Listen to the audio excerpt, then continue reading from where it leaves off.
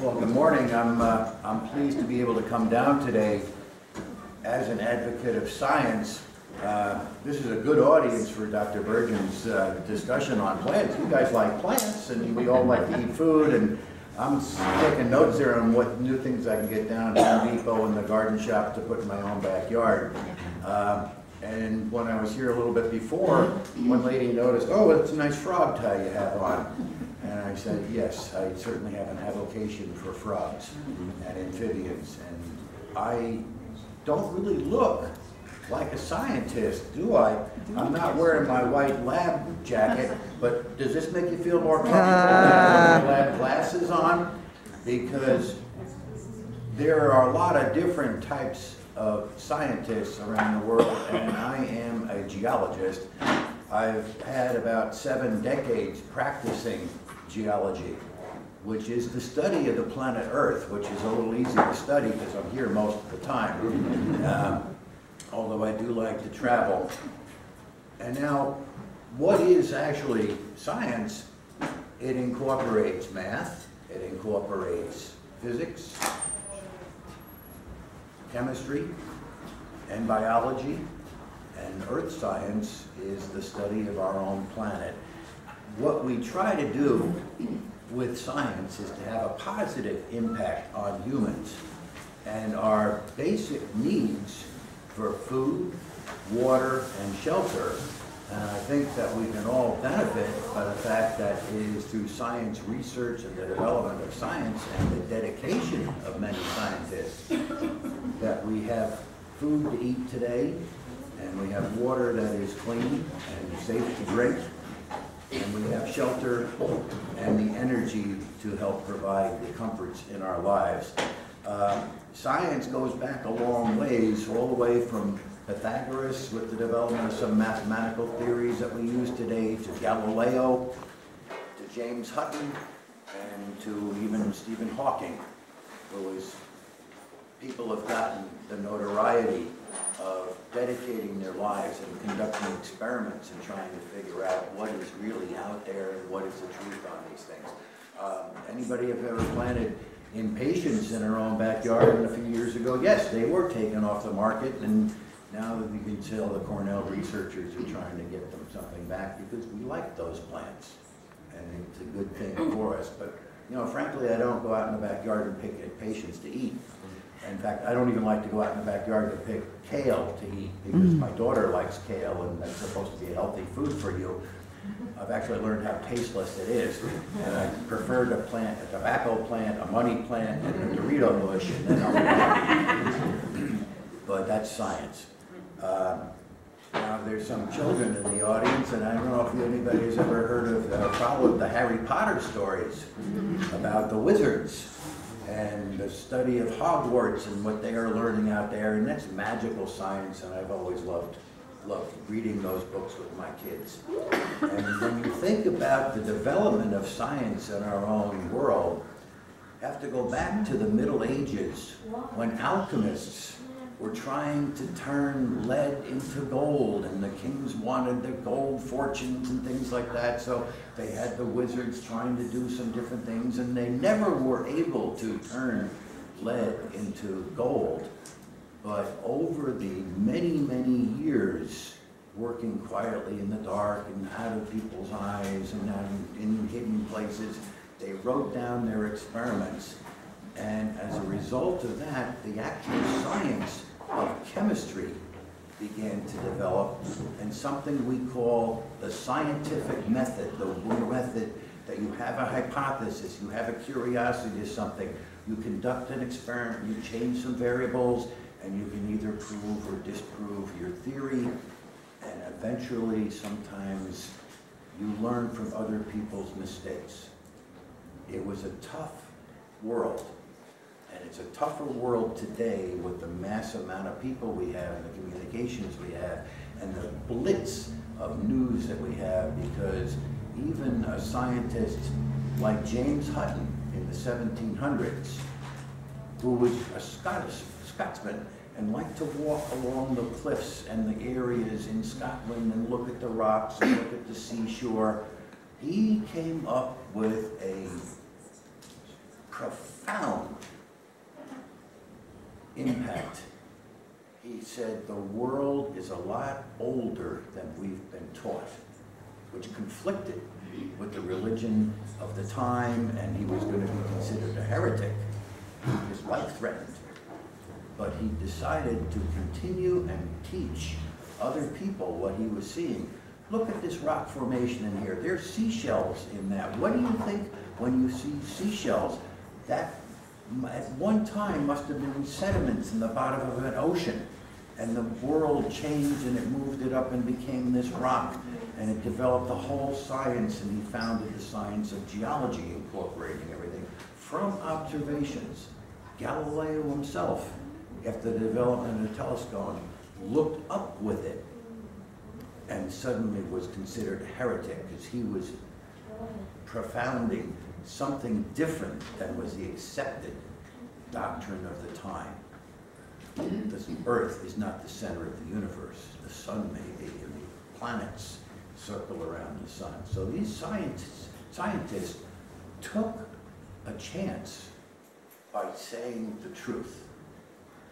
Now, as the world has gone on, there have been other benefits similar to that in many of the other sciences. I don't know whether people have ever heard of Alexander Fleming. Mm-hmm. Well, our world and our people's lives have been impacted greatly by Alexander Fleming, because back in 1928, by accident, he discovered a little something called penicillin, an antibacterial agent which would kill infections. And he didn't even, it was a mistake, but he preserved it and saved it and wrote that down as a scientific method and what his studies were. And a few years later, as World War II broke out, the Office of Science, Research and Development realized that might be a good thing. And they ramped up production, did more research on that, and as a result, millions of lives were saved from simple infections that used to kill us and our children, and you can see the effects and the benefits it had to our people. Right now, the world has over 7 billion people in it, and what do we need? We need food, water, and shelter. Well, if we didn't have science doing research, we wouldn't have the food to feed our people. We wouldn't have the energy sources to keep our shelters warm.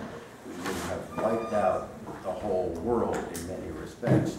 So I don't mind people going and off doing experiments and just advocating what you have as the truth, and this is what I found. Can you interpret it? Can you decide, is this a useful type of thing?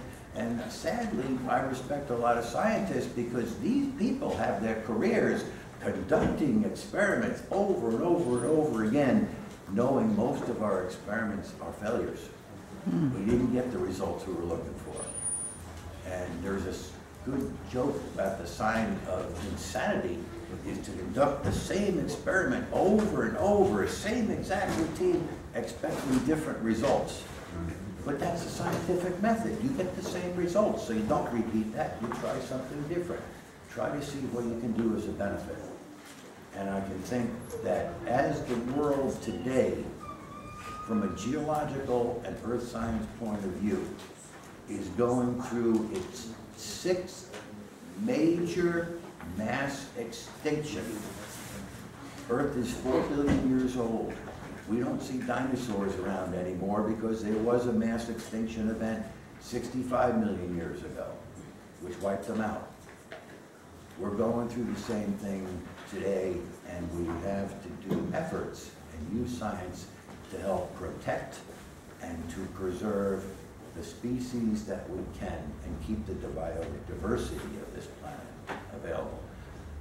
Part of it is the development of the growth of the human population. As Dr. Bridgham was saying, plants that he used to see in the biodiversity down in Chile, bring his students down, it's all gone because people needed to build houses down there. We see the same thing on Long Island. Where are the farms in Nassau County that used to be here? I'm doing research now with the American Chestnut Foundation to bring back a tree that covered the northeast forest for thousands of years until a fungus and blight began to wipe them out 100 years ago. And now we're we're trying to work to try and get them reestablished because the biodiversity is important. And chestnuts is good wood. And the nuts feed the wildlife. Little things like that that help make life a little bit better. My own passion with frogs has seen a precipitous decline in this variety and numbers of frogs and toads and amphibians that have been on this planet for 200 million years. They predated the dinosaurs, but they have been going extinct rapidly. Is it a fungus? Is it a virus? Is it man's impact? Science is finding ways of preserving them, and now there's even advocates for those little amphibians that have been taking survivors out of the rainforest, jungles, populations, and having them in a controlled environment like an ark, and rebreeding them so that when this fungus and virus passes by, they can get reestablished on there. Hey, I'd rather have a frog in my backyard eating the mosquitoes than having to spray something. It's as simple as that. So, geology, which is my own passion, is a study of the planet Earth, its history, its composition, and its behavior. I think our planet's a good one, and I like being here.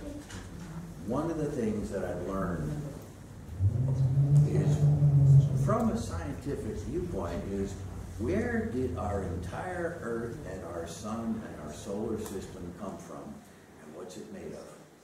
One of the most astounding things that I found was studies and research that showed that before our solar system began, there was another star here.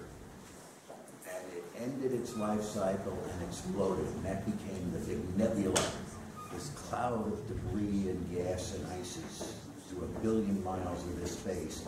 And slowly the force of gravity drew it back together and formed our new sun and our planets. Some of the little pieces and the metals and the minerals that we have on this planet show that quite convincingly. And what it shows is somewhere along the line, we're all recycled materials. From an environmental viewpoint, that's a nice thing to say. I don't mind eventually looking forward to becoming a rock again someday. But what I've learned is respect science, and today is an advocacy of science, a march in Washington, D.C., a march in New York City. It's Earth Day.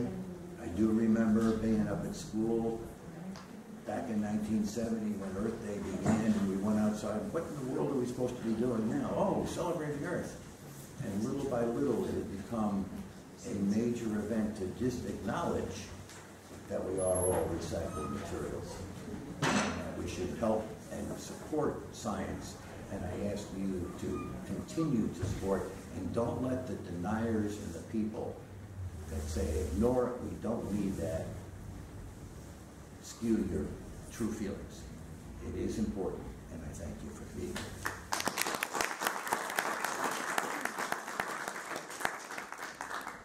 Any questions? Because Dr. Bergman can give you some more pictures of the plants. I know that's why you're here more than me. I work for the Federal Environmental Protection Agency. I'm here as just an individual person because we've had a little bit of change in our own administration the last few months, as you might have noticed. And all of a sudden, I'm not going to talk about climate change anymore. It's not real. And I'm sorry. Well, I was also the weatherman for Nassau County when I worked for Nassau County many decades ago and taking weather statistics. And I've looked back now. The climate does change. It is a natural thing. There's been times when the whole planet's been frozen ball, and other times you have greenhouse conditions. Where do you think we got coal from? At one time, 400 million years ago, the world was very warm and wet. And the swamps and the plants eventually formed and decayed and became coal, which we use today.